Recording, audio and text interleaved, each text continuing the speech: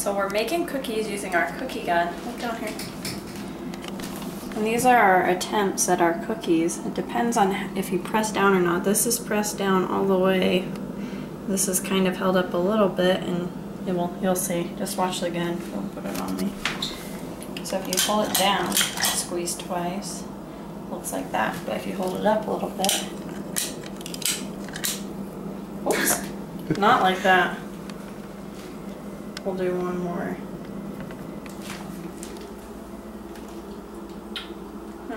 And that's my KitchenAid.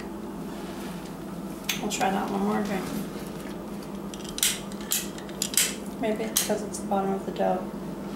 Well, that's how we did the other ones that look like that. This one doesn't want to cooperate.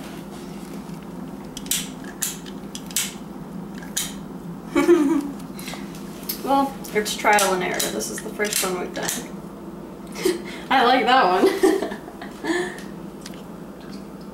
Well, I'm going to leave it like that.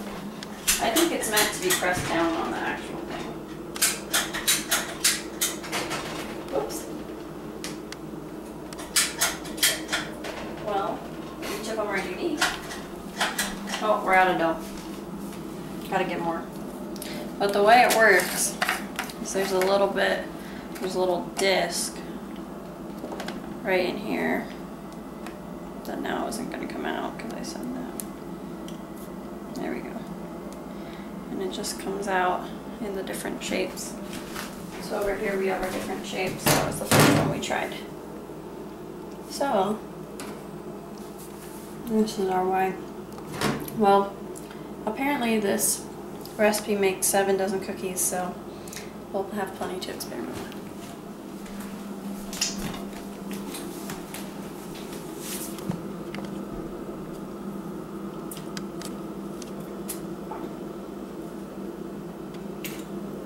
See, look, this one was squeezed 3 times, and this was 2 times, and this was once.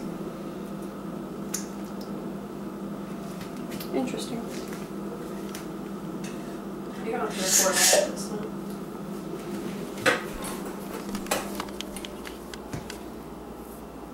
Oops. Are you still recording? You can talk, you know.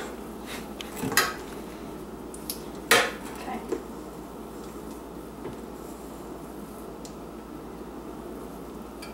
It's kind of a pain to get it in here, but it's not that bad once you get the hang of it.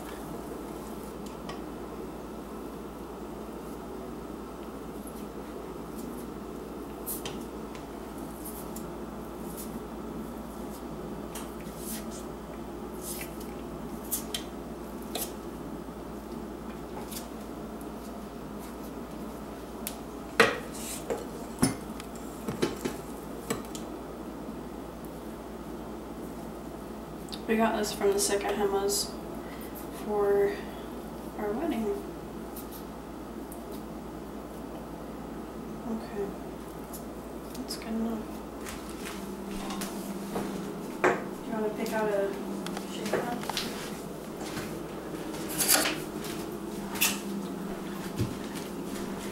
I don't know what that's going to look like.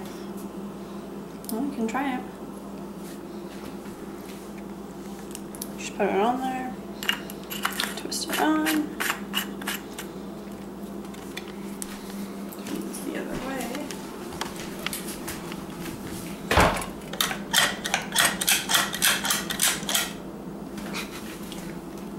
Just gonna get it down first. Now it kind of makes a heart-looking thing. I'm not sure what that's supposed to be. Let's try it once. Oh, it just makes a smaller one.